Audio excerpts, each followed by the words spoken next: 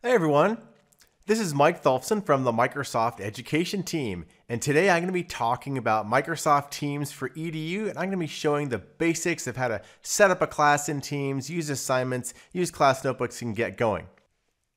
Before we get going with the actual walkthrough and the demo, just at a high level right now, and in Australia it might be a little different than the rest of the world, but in general remote learning is going at full scale, and hybrid learning and everything in between.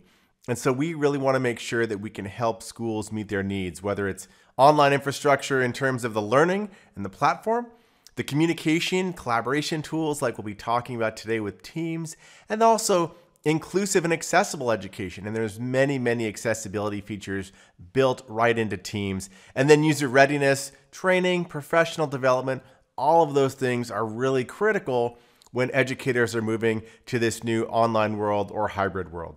So Microsoft Teams, if you're not already familiar with it, that's our real digital hub for communication, collaboration, classes, staff, PLCs, clubs, and you can use it for all different ways you're interacting online. And it brings everything together in one place, which is really powerful. Don't have to go to 50 different tools.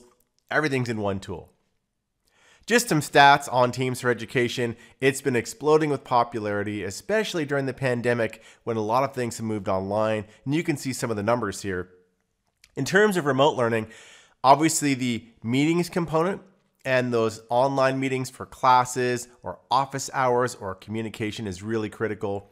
You can use it for things like announcements and assignments. You can use it for chatting and conversation, and all sorts of apps can be used in Teams. Things like Wakelet and Buncee and Nearpod. All sorts of really cool apps are integrated right into Teams, and it's free. This is a great tweet that we saw early on in the pandemic, and I think it really speaks to remote learning and how educators reinvented teaching in just 1 week in many cases. And so we know it has been really challenging and stressful, and hopefully these tools can make your lives a little bit easier as you're working with students as well as their parents in many cases. So Teams, delivering live lessons, you can record your lessons, you can share content. Teams is also integrated with the meetings components into many different learning management systems or VLEs. And this is the one that we're going to talk the most about today, these collaborative classrooms and how to set those up, how to use them. We love the ability to empower student voice and being able to have conversations and all sorts of content, video. And assignments, we'll also be talking and showing those a bit today in terms of how you create them, how you distribute assignments, how to grade, and then even integrate class notebooks with your assignments. And I'm on the class notebook team, and I'm a big fan of class notebooks, obviously a big OneNote fan. And then lastly, accessibility and inclusion is a really big part. So we have things like the immersive reader built into Teams, which I'll show. You can do translation, live captions, accessibility checker in our Office apps that are inside of Teams, even math. And then apps for education, like I mentioned earlier. There's all sorts of different apps that you can use with Teams. Some great ed tech apps. Flipgrid is in there, Pear Deck, Nearpod, ThingLink.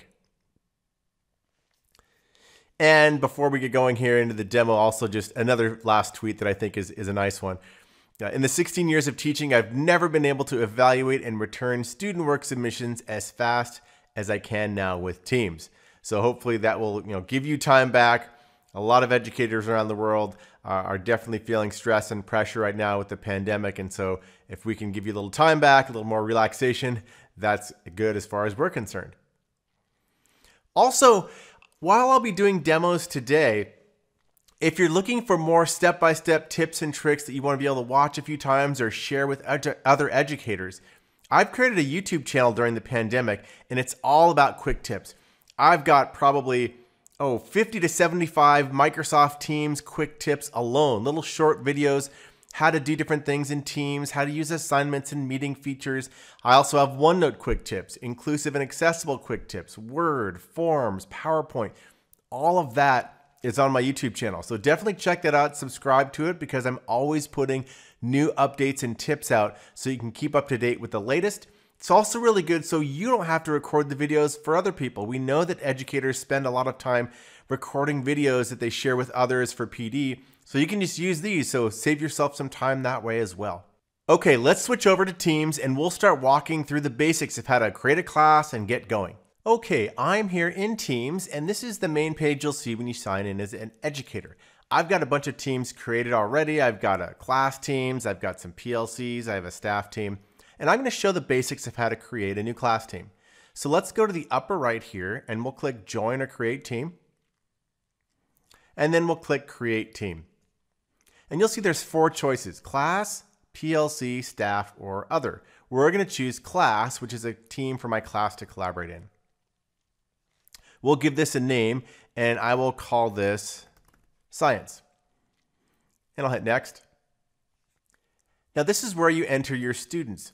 If you're using School Data Sync, which is also free, it will actually read from the rosters and this can automatically all be created automatically for you so you don't have to manually add students or remove students.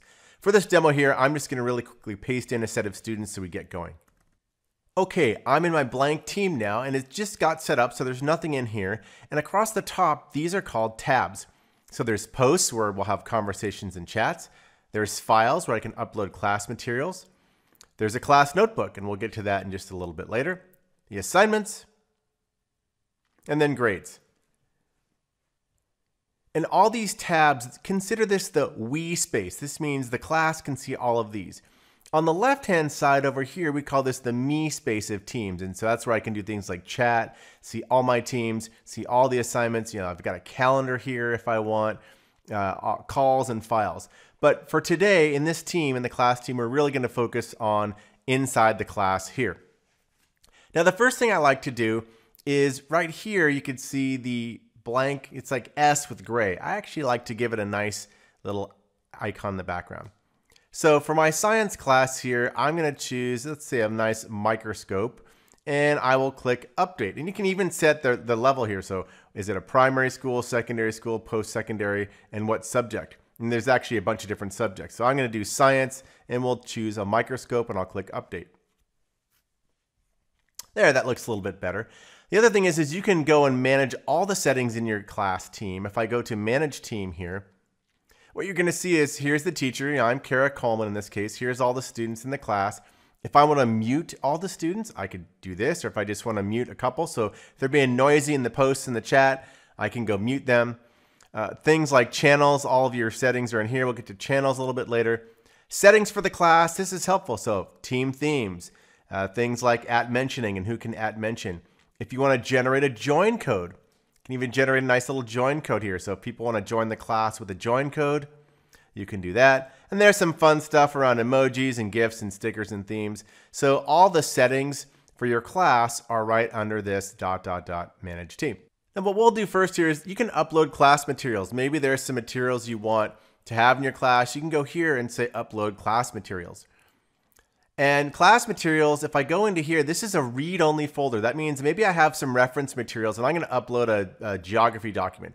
Anything in class materials is read-only. You say read-only files go here. Students can read these files, but only the teacher can edit. So there I've uploaded a geography document. So that's kind of like my read-only library. I can also put other files in here that are read-write, so if the class wants to be able to read or write them. Now, the first thing I'm going to do is set up the structure in my class. So I've got the General tab here, the General channel, and I'm going to go and create a couple more channels. Maybe I want to have some channels for some project teams to work together on. So I go with the ... and I choose Add Channel, and I'll have this, maybe the project team blue. Maybe there's going to be a blue project team. I can choose to automatically show the channel, click Add. There's Project Team Blue. Now they have a channel. Think about the channel as a separate place where people can collaborate in. Posts, there's files, there's even notes in this place. And so this allows different people to work off in different channels. So again, it's really good for project-based work. Maybe I want to add another channel here, and I'll have the next one called Project Team Red. And I'll say automatically show it so everyone sees it. And then Project Team Green.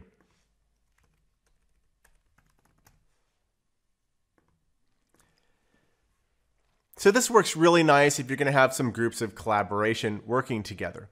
We'll go back to the general channel. So I've got my structure going here.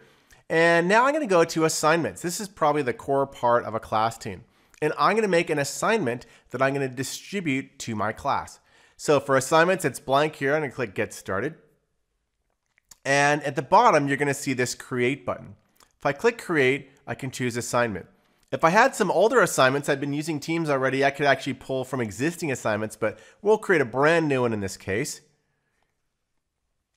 And this is the assignment form to fill out. So I'm going to say this is an Amazon rainforest assignment.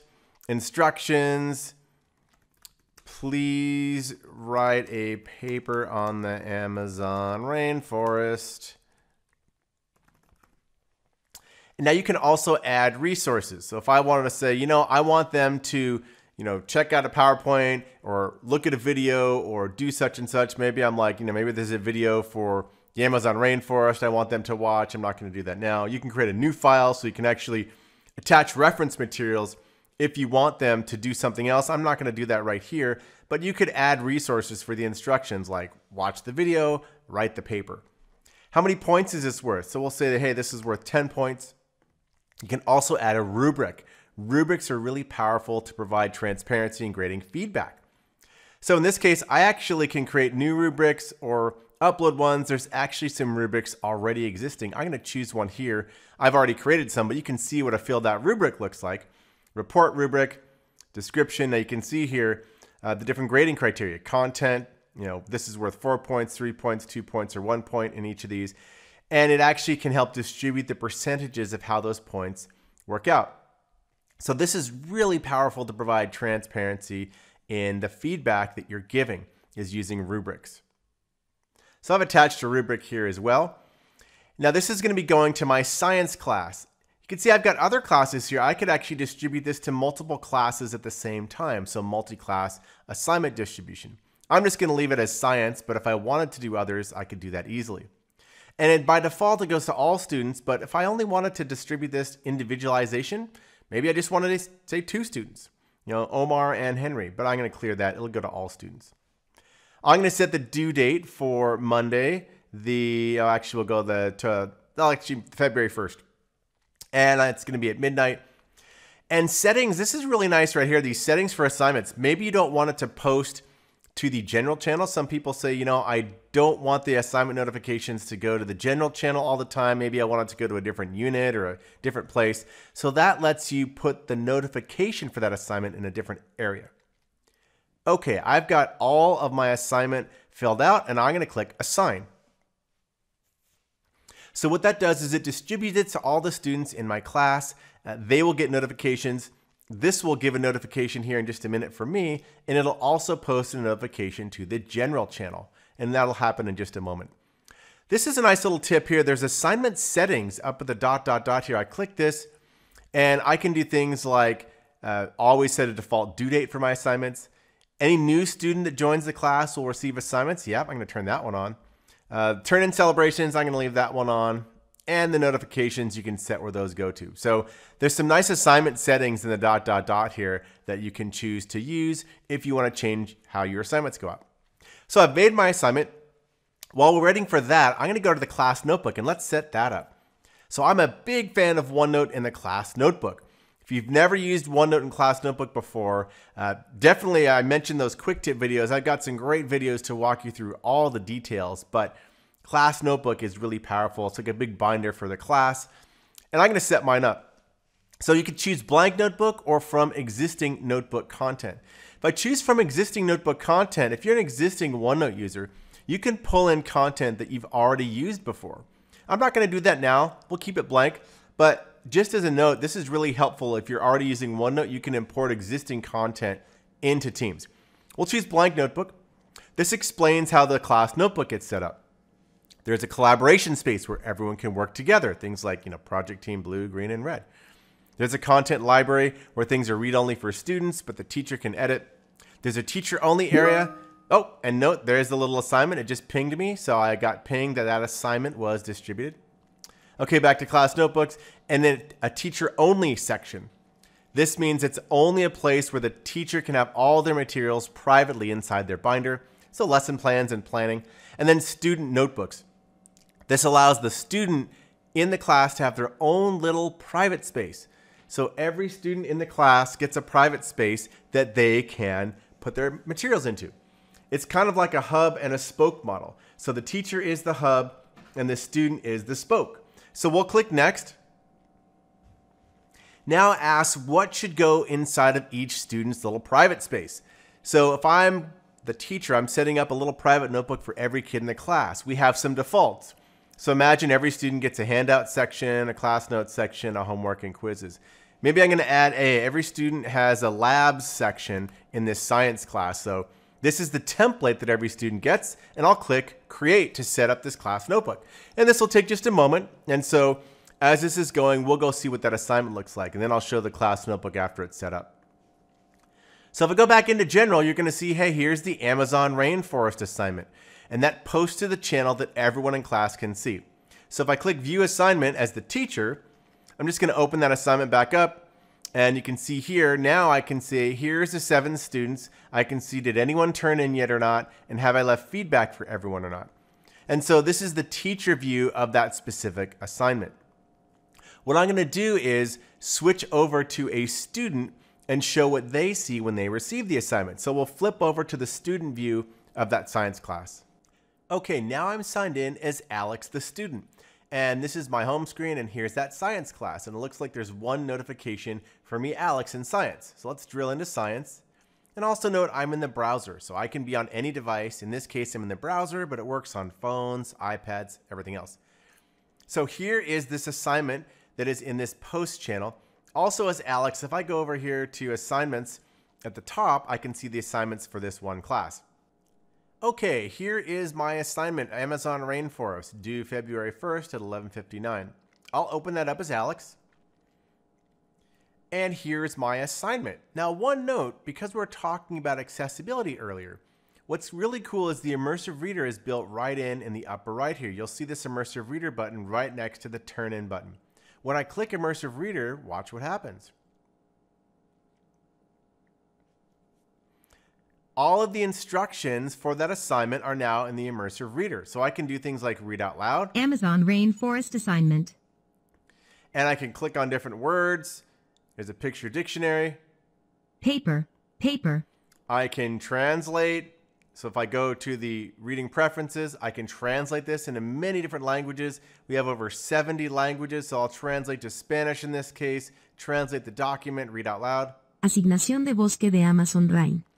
And I can even do things like break words into syllables, highlight the nouns, the verbs, and the adjectives. And I can change the background color. So maybe I have a challenge reading with white or black. I can change different backgrounds. I can even do line focus. So focusing my eye just on one line at a time could be good for ADHD or dyslexia, even cerebral palsy. I'll flip back to the original language here, and I'll close the immersive reader. So the immersive reader is fully built into assignments to help with instructions. But here's the assignment. Here's the rubric. So Alex, the student, can open up the rubric and understand, okay, here's how this will be graded. And in the instructions, I add my work when I'm done. So let's pretend I've written my Amazon Rainforest. I'm going to add my work here. And I'm going to upload a new file from this device. And there's the Amazon Rainforest. It's just going to upload. And I'll click done. So I've done my assignment. I've attached my Amazon document, and I'm going to click turn in. And now watch the turn in celebration. This is super cool. Look at that. Every time they're different too. So kind of fun turn in celebrations. So I've attached my Rainforest document and I've submitted my assignment. Let's flip back to Kara, the educator, and see what happens there. Now Kara is going to open up the Amazon Rainforest assignment here. And now you'll see one student has turned in. That was Alex. So Alex turned in his assignment, and I'm going to open this up and use the grader. So this is what we call the speed grader. It's pulled up the Amazon Rainforest document, and the rubric is right here. So if I can even open up the rubric and take a look at what's happening. Okay, this is the rubric. Maybe I'm going to select a couple things here. Really fast rubric, and I hit done. And it actually calculates 6.88 points out of 10. So the rubric calculates everything that's going on.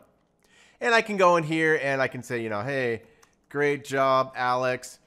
And I hit return. So that returns that paper to me. I'm returning it a little bit early. Now it was due on the February 1st, but we'll just return the paper now. And if I want to go to the next student, I click the next arrow here. Now, the other students haven't turned work in, but this is the speed grader. So I can go back and forth between students. I can even drop this down and choose the student that I want. So that's how speed grader works. And as you can see, it was super easy, especially with that rubric attached, to be able to do things. You know, if I even want to add a comment in Word, I could go here, I could go to review, and I could add a comment here. So, you know, there's the new comment. I could say, you know, what about the source, or, you know, whatever I might be asking. So you can actually add comments just like you would in Word. All those things work right here in the speed grader. So I'm going to close this. Now I've given out a grade to Alex. What's really nice about Teams is Assignments also has a grade book. So if I go to grades here, you're going to see, and it's very simple, but I've only got one assignment. You can see Alex has 6.88. And if I go to the ... I can actually open that up and see where it's at. And this is a very simple grade book. We're going to be adding more capabilities, but don't expect this to be like an actual full-scale grade book with an SIS. The idea is this is a lightweight grade book, but we're working on being able to push these types of marks directly into a student information system. You can also export to Excel in the upper right here. So that's a real quick tour of how assignments and grades work. Now let's go back to our class notebook. We were setting that up earlier. So it should be done now. I'll go to my class notebook here, and you're going to see OneNote embedded right inside of Teams here. So here's my class notebook. I always like to say go full screen. So this little button here lets you go full screen so you get more real estate. But I'm going to open this up, and you'll see this collaboration space that we talked about. This is where everyone can work together and edit. This is the content library. This is the teacher only area. So that's where I have my own private space where no one else can get access to, but I can do my planning in here. And then all the students in the class. So Alex, Eldon, Ella, Henry. And remember those little templates that we set up. Here it is: class notes, quizzes, labs, homework, and handouts. So all of those sections that I put in the beginning as a template, every student has those. Now, I, as the teacher, can see all of the students, all 7 students. I get to see all of them at once. But Alex can't see Eldon, and Ella can't see James. It's that hub and spoke model. But Alex has access to the collaboration space, and everyone else has access to the content library. I'll switch to Alex now to show what does he see when he has the class notebook open inside of Teams. So let's go to Alex. So Alex will go here to the class notebook as a student, and we'll maximize this so we can get all the screen real estate. And when you open this up, what you're going to see is Alex just sees himself. So here's my stuff as Alex, and I can see the content library in the collaboration space. Note that I cannot see the teacher only section. I can only see my own stuff. And so OneNote is really powerful, not only inside of Teams, but I can open this up inside of OneNote. So if I open the desktop app here, this will pull the whole class notebook into OneNote Desktop or OneNote for Windows 10. And things like digital inking and writing and typing, so I can do digital ink in here. And, I don't have a pen handy, but I can do all sorts of stuff with ink in OneNote. You can use the immersive reader in OneNote. And I go to the home menu in OneNote. I click on dictate. This is an inclusive and accessible feature. Now I am dictating inside of OneNote, period. This is really helpful for students that might have dysgraphia or other mobility impairments, period. So you can see how powerful that is. Now, what's really interesting is the immersive reader is also in OneNote. So if I go here to the view menu and click immersive reader, you're going to see the same immersive reader that we saw last time, and I can read this out loud. Now I am dictating inside of OneNote. This is really helpful for students that might have dysgraphia or other mobility impairment. So all of that immersive reader that I showed before, background colors, translate, everything like that, that is all available inside of OneNote. So this is the class notebook. I'm not going to do a full demo of class notebook because we don't have time today, but hopefully that gives you a sense. We're going to switch back to Kara the educator, and I'm going to go back into the posts. Now, Post, the main channel here, Post is great for collaboration and communication. One thing it is it's a place where you can post updates to things. So I'm going to click New Conversation, and I will click the little A to give myself a little more space. So I can say like, hey class, let's get ready for the big quiz. And you can give it a subject. It's always good.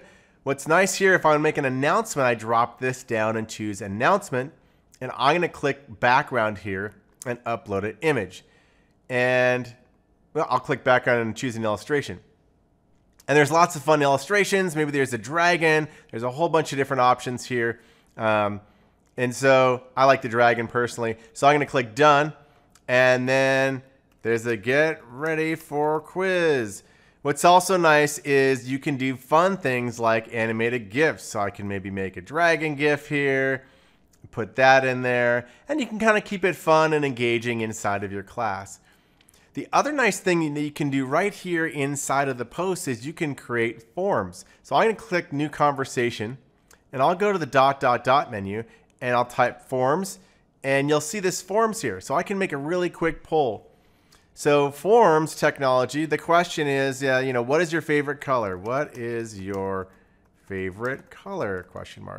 And the options will be blue and red and green. And I'm going to say keep responses anonymous and share results after voting. So I click Save here, and it's actually going to now push this out so everyone will get a place to vote right here inside of posts. So what's your favorite color? You get to go in here, submit your vote. I'm going to vote blue, and it'll give me a tally right away. And now there's one person voted blue. We'll switch over to Alex, and we'll see what it looks like for him. So Alex goes to the general channel for posts. And hey, there's a little form here. What is your favorite color? My favorite color is red. And so now you're going to see there's one vote for blue and one vote for red. So forms and posts are a really nice way to integrate. And we'll go back to Kara, the educator here. Now, adding more tabs is really useful inside of Teams. If I click the plus tab here, add a tab, I can add other apps in here. So for example, you can see a lot of Microsoft apps. I'm not going to go through all those, but there's also some really cool apps down here. So a really fun one is Kahoot. Kahoot is very popular in classes. I'm going to click Add. You can add a Kahoot tab right in here and sign into your account. I'm not going to sign into my whole account here because that'll just take more time. But you can sign into your Kahoot account, and then you can post Kahoots right here inside of Teams, and it pins it up there. You could also, there's other apps like if you're a Nearpod fan, there's Nearpod in there. We have Pear Deck, all sorts of apps. Even Flipgrid is in here. And I'm going to add one though for Stream. Microsoft Stream is our video solution, and Stream is a great way to pin videos. So maybe you record videos for your class or you do flipped learning. And I'm going to go here and paste in a channel. So I have a channel already on space and astronomy. And this is Stream, so it's actually a set of videos. I'm going to click Save. And this will pin the Space and Astronomy Stream channel right here, which is really nice. So here's 8 different videos. So everyone in the class now can just go to this tab for Space and Astronomy and click Burning Surface of the Sun, and I can watch this video. So really nice having that Stream channel. You could also just post a specific video. And maybe if you don't use Stream, maybe you want to use YouTube, I can click plus and go up here, and there's just website. So website lets you post a video kind of to anything. So I'll post a video here for YouTube. There we go. And there's that YouTube video that I posted right in here about space exploration. So that's a really easy way to be able to post tabs right into Teams and make your classroom more engaging and interactive. So that's a quick tour of class Teams. I'm going to switch back to the PowerPoint now and just show a few things that are going to be coming soon and other interesting updates that we've had for Teams recently. One thing that's been incredibly popular have been breakout rooms. We recently launched breakout rooms just a few weeks ago. This allows the educator to break a meeting up into different breakout rooms and assign students to each room. Students using those rooms can do things like present, they can use whiteboards, all the inclusive features are in there. So Breakout Rooms has recently rolled out. I've got a really nice demo, step-by-step tutorial video on my YouTube channel that I mentioned earlier. Encourage you to go there and check out the Breakout Rooms video to see exactly how it works. We also rolled out the Spotlight feature. This allows an educator to highlight a specific person in the class so they can focus on that person. So here's an example where I've got my students. I'm going to highlight Chelsea and click the ... menu and choose Spotlight, and she will be in front of the class. You can do that to a student. The teacher can do that for his or herself as well. So spotlighting yourself so the students just focus on you or a specific student. You can see there's a spotlight icon that's highlighted here. And if I want to click Stop Spotlight, I'll go up to the top and click Stop, right? That. This is another one, not letting attendees unmute. So a lot of times there'll be a lot of attendees students who are going to be unmuting. If you choose Don't Allow Attendees to Unmute, that means you will disable their microphone so they cannot unmute and start distracting. So in this case, I've turned off the mute and nobody else can unmute. You can see their microphones on the right-hand side are fully disabled. And so then if I want to share my stuff, I can share it and no one will be unmuting themselves and distracting. Focus mode is another one. This allows you to turn off the videos along the bottom. This just rolled out as well. So if I hit the ... and choose focus, all the videos on the bottom will disappear. This is an inclusive and accessible feature. This can remove distractions and let you focus a bit more on the content. Whiteboard and Teams meetings, this one has already rolled out. Again, this is one where I want to allow people to collaborate and share. So here's an example of using a whiteboard in a Teams meeting. We're using sticky notes, we're using pens, we're dragging them around. Also, the teacher can lock the whiteboard. So if I go to the upper right, I can go and say, turn that whiteboard to be fully read-only, which makes it so if I'm doing work on the whiteboard, no one else can distract me. There are some great student safety links. So in terms of how do I set up meetings? How does my IT administrator make it so only teachers can present and students are attendees? How do I make sure that students can't mute me? All of that information is in one link. It's our student safety link. That link's right on the screen. That's a great one to share with IT admins and other educators in your school. And then coming soon, dynamic views. This is going to be rolling out in March. Really powerful. Allows you to overlay a person like a green screen over the content. Also allows you to pin videos like in the upper right here, pinning sign language, American or Australian Sign Language instructors or signers, pinning certain videos in certain places, overlaying yourself on videos. All of that is coming to something called dynamic views. That's going to be in March. And then another one coming soon is the SharePoint homepage app. This allows you, maybe you have a school homepage. There's this Contoso little link here, and you can, this is a custom name, but you can customize this link to be, your school name and pin that to be the school homepage. Really helpful to have your homepage baked right into Teams. That's also coming out in February or March. And then meeting recap. This is rolling out probably in the next week or two. After a meeting is done, all of the information like the recording, the transcript, the notes, the PowerPoint deck, all of that will be under details. So you can have all the information from your meeting all in one place. Really, really great for organizing and not just for classes. Think about staff meetings, think about PLC meetings. Really great for that. And we're going to be wrapping up here in terms of resources. There's these short and sweet interactive guides all about inclusive classroom. We didn't talk about that as much today, but a lot of these things are baked into Teams. So inclusive reading, inclusive writing, inclusive math and communication. Assistive technology, accessibility and inclusion, really critical during remote learning and during this pandemic. So I encourage you to check these out and share them. They're free, they're on the web. You can give them to anyone, parents, teachers, school leaders. And then a reminder, if you want more detail, if I went through things way too fast for you today, don't worry. Everything and way more is on these my YouTube channel in these quick tips, and they're organized by playlists. There's Teams for beginners, there's Teams meetings quick tips, there's Teams for EDU quick tips, there's OneNote quick tips, PowerPoint, forms, Word, inclusion, accessibility, everything. Check this out, and if you need more assistance, this is good to just practice and see how all these things work. And there's a couple of more resources, our team's product pages, and on the Mac, the Microsoft Educator Center. There's a Wakelet that has a bunch of Teams resources together, so you can check those out as well. And if you want a copy of this presentation, here's the link, also the QR code. And if you want to reach out to me in email, feel free. My email is below. I love to get email. Also on Twitter, I'm very active as a tweeter, and tweet me out, ask me questions. I put lots of updates out on Twitter as well. So follow along there, and I'm happy to answer questions or hear your feedback. And thank you very much. Have a great rest of your EduDays.